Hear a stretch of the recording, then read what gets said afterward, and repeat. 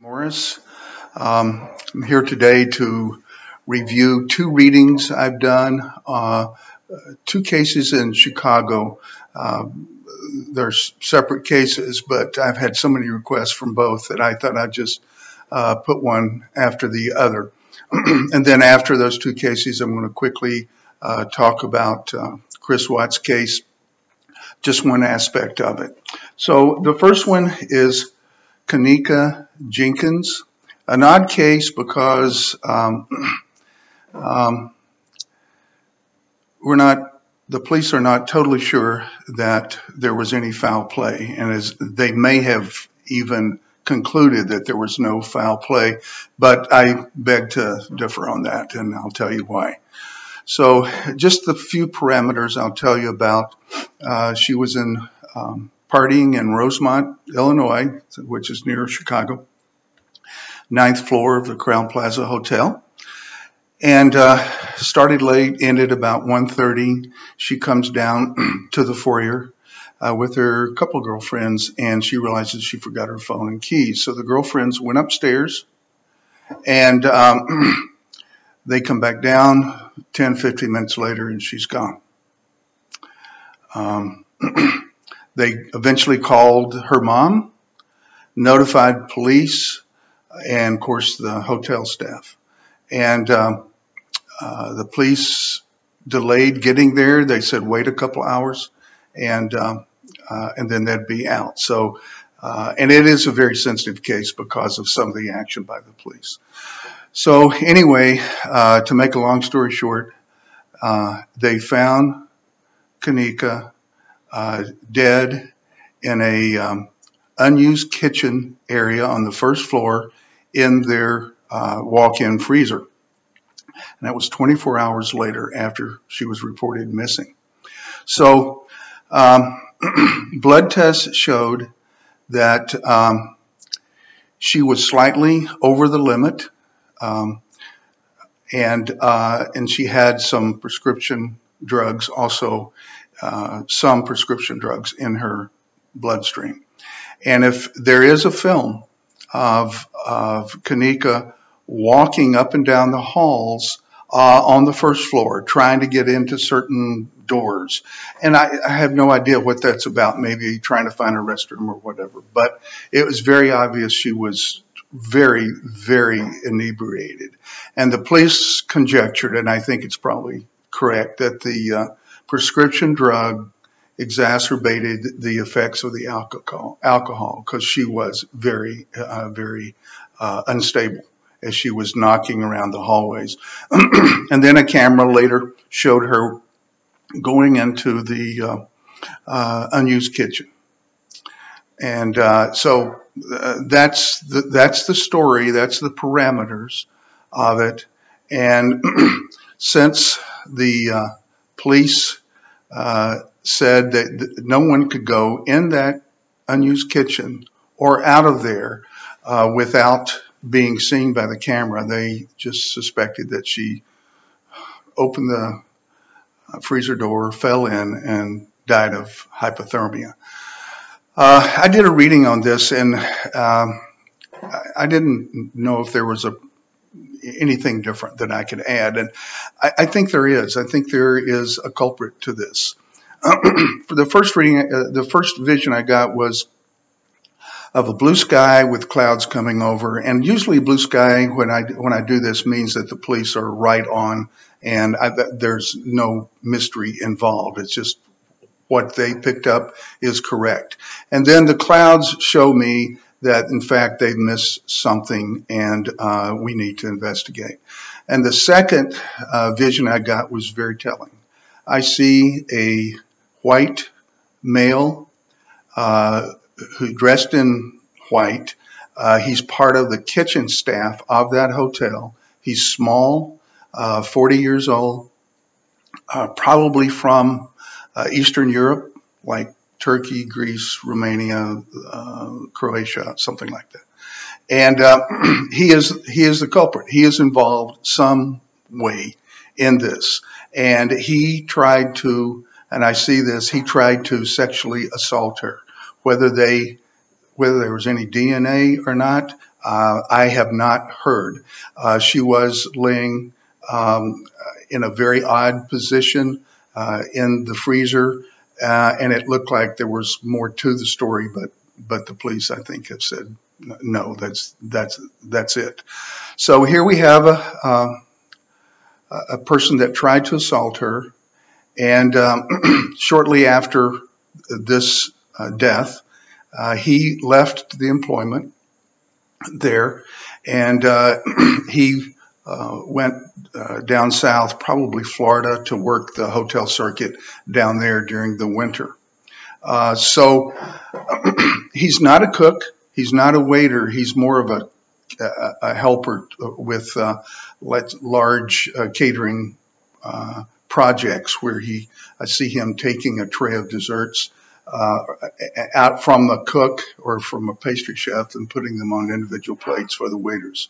So we have this person of interest, pretty easy to check up on. All you have to do is see who has left employment a week, 2-3 weeks after the death, and see what his description is, and see if that does not connect. Now, being very practical, I look at this and say my reading has some real flaws in it, and I'm still putting it out there as being valid. One is, what is a kitchen staff worker doing there at 1:30 in the morning? That's a question I can't answer. And two is, the police swear that they can see anybody going in and out of that kitchen, that unused kitchen. And I don't know if there's one door, two doors, whatever, but they said no one did. So I'm still putting it out there as having a lot of validity. It does not take a long time to check and see if anyone matches that, and go from there. The second case is a missing persons case, and it's Kiera Coles in Chicago. She's a nice young lady who finally got her act together. She was very happy with her life. She is 27 years old. She got a full-time job with the Postal Service delivering mail. And she was 3 months pregnant, and just had told her mother that she heard the heartbeat for the first time. So a gal that does not deserve what I think happened to her. So the first scene is that I envision is very, very telling. I see her in a basement laundry room, and she's ironing. I don't know who irons nowadays, but anyway, she's ironing clothes, very happy. And there's a washer dryer also down in that basement, and it's a white, painted white with the white machines. And there is a black male, Kiera's black. There's a black male there sitting on the washer, talking with her. He's very friendly, very outgoing, very boyish, charming, and they're enjoying each other. So then the next thing I see in this same little picture that I come up with is I see bullets laying on a towel ready to be loaded in a gun. And then I'll save the last vision until the end. But here's my interpretation of this.